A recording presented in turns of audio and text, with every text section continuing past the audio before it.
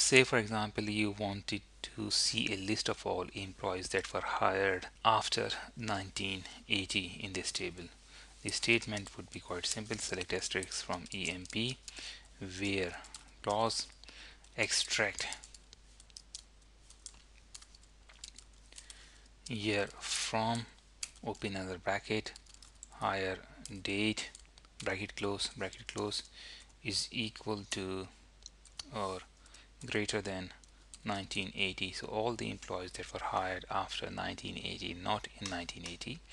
You run this statement. We forgot to close this bracket here, and we'll run this again.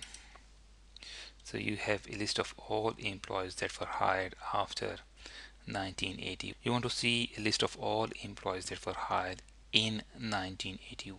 So we'll simply change this greater than sign to is equal to sign and run this statement. You have just one employee that was hired in 1980. You want to see a list of all employees that were hired in 1981. You run this statement again and you have a list of all employees that were hired in 1981.